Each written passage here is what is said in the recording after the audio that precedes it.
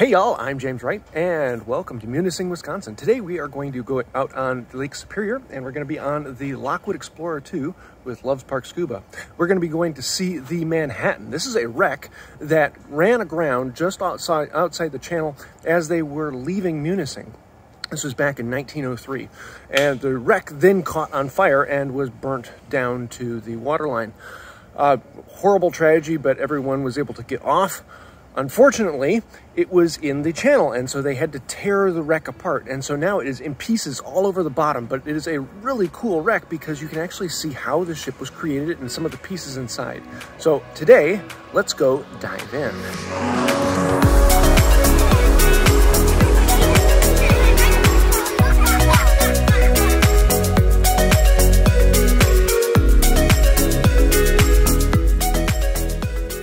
Welcome to Munising, Michigan. This is a gorgeous place with a lot of fun structures. It's a great place to come and visit and explore.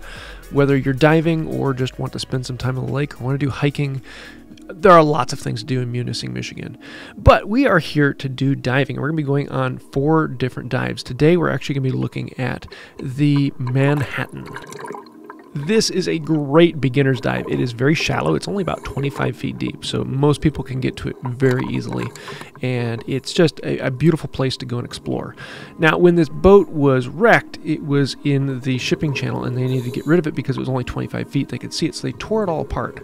So the main section is what we're looking at here. This is actually the floor of the ship, and it is in major large pieces. We'll look at that in a little bit here. But this is the rudder. It is off of the stern end, got torn apart, and is a good distance away, but it is huge. To give you an idea, that shaft there is about 12 inches in diameter, and the main surface of the rudder is about 15 feet long, plus then the shaft coming out of it. It is a huge, huge piece of metal, and kind of cool to explore. Surprising how thick it is, but it had to be able to turn this whole ship. Interesting piece of engineering from the past.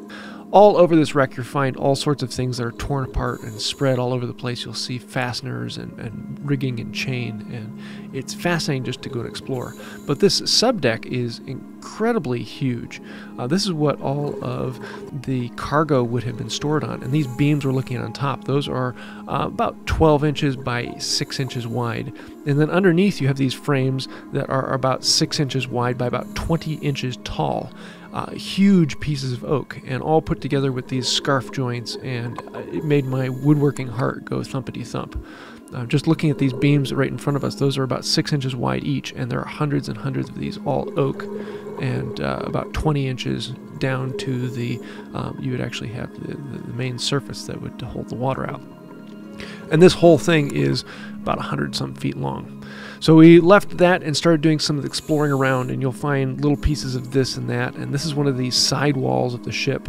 We're looking at the connection point for the lower deck, and you can see the shoulders that would hold, the knees that would hold the lower deck. And over on the left, you can see the shoulders, the knees that would hold the upper deck. So this right here, that would be where the upper deck would connect to the side. So we are on the inside of the ship right now. There are all sorts of metal strapping and connection points, and it's all iron.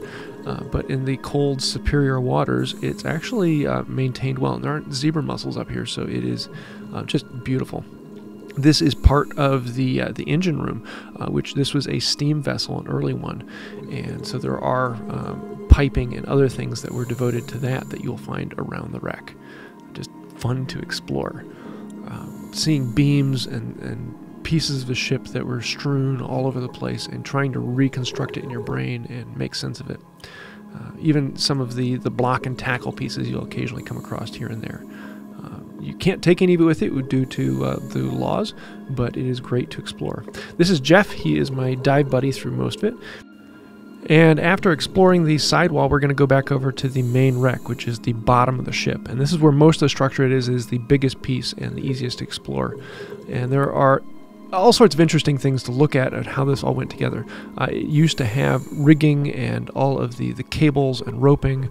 It is amazing how much of it has been actually preserved and is still down there for you to go and look at what was originally there hundreds of years ago, or 100 years ago. And then we're back on the main deck here, and I'm going to do a little exploring up and down one end, and you can see it's over 100 feet long from one end to the other, and you can't quite see it. The visibility is fantastic. We probably had about 70 feet of visibility, but it wasn't quite enough to see the whole ship end to end.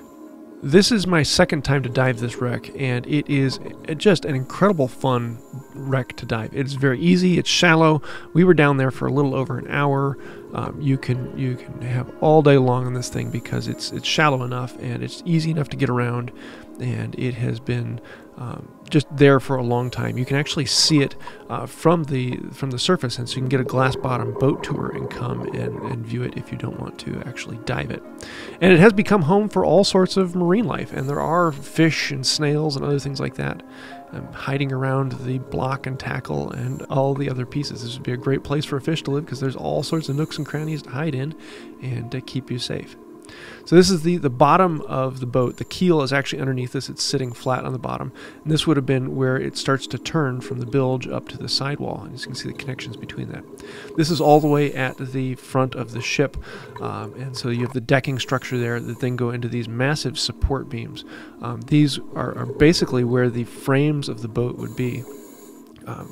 I still can't wrap my brain around how big this is and how many trees went into making this. It is incredibly huge, but it had to be because it held hundreds of tons of cargo. It was a massive ship for moving ore from Lake Superior out and then into the other Great Lakes. Yeah, a lot of fun. This is an easy one. It's not very deep. It's pretty simple to go, and there's lots of things to look at. Hey, look at the little fishies. There's actually a snail that I saw somewhere around here. Oh yeah, there it is. A little snail growing on the side of the log. And a few other pieces of marine life here and there. Very simple, very easy dive with lots of things to look at. The Manhattan is a really cool wreck. You don't get to see torn apart ships like this, but if you want to see one intact, I'm going to have a video coming out here soon where we do the Bermuda, which is a lot more like what you expect. But after an hour, we had to surface and come back up, because it always has to come to an end, unfortunately. Back on to the Lockwood Explorer 2 and on to do a little bit of exploring on the top. We actually went around Munising and saw some of the sites. There are all sorts of things to do, from kayaking to renting ships to snorkeling, and you can beach your ships and spend some time on the shore.